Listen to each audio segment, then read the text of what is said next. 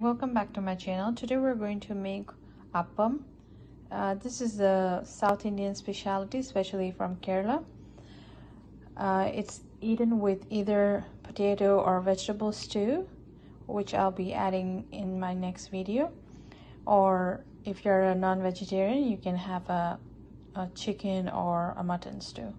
So to start the process, I have here 2 cups of rice flour, or you can actually soak the rice and grind it into a fine paste. I'm going to also grind in half a cup of fresh coconut with half a cup of coconut water. And if you don't want to do that, you can just add in yeast. I'm making it without yeast, so we're just going to add in half a cup of coconut with half a cup of coconut water, grind into fine paste. I'm going to mix that. Also, I'm going to add in grinded cooked rice, half a cup of cooked rice. I'm going to grind it with little water and I'm going to pour it in this, mix it well, and then we are going to leave it overnight before we make the appams tomorrow. Over here I'm adding a store-bought coconut water, since I don't get fresh coconut water here unless I buy a whole coconut and cut it. So I'm going to add the whole can.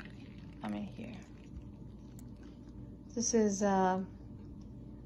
330 ml, so I've used the entire for 3 cups of rice flour. I have here coconut.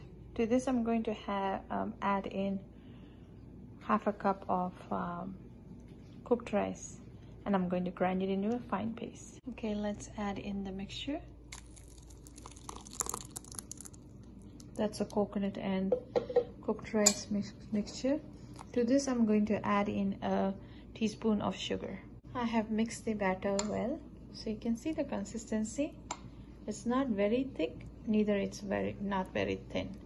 So we're going to ferment this for 8 hours, and after it's fermented well, tomorrow we'll be making the appam.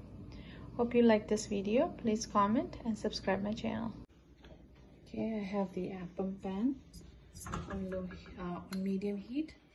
We'll reduce the heat, mix the batter well, and I'm going to add salt.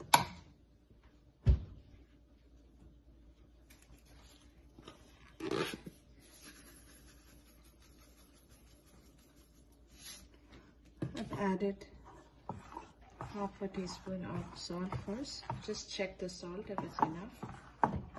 Otherwise, add a little more.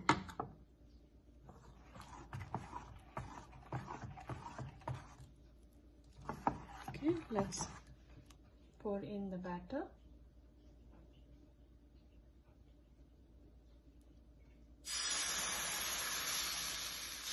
Now hold the appam chutney and turn it.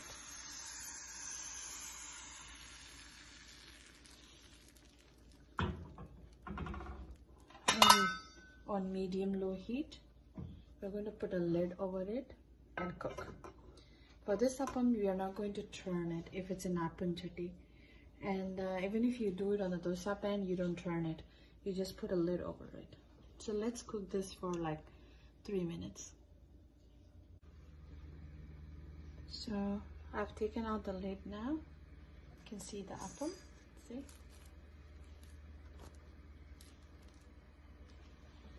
So the next time you pour your batter, just take a wet paper towel or a cloth.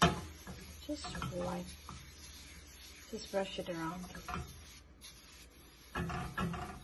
On low heat, we are going to pour in our next batch.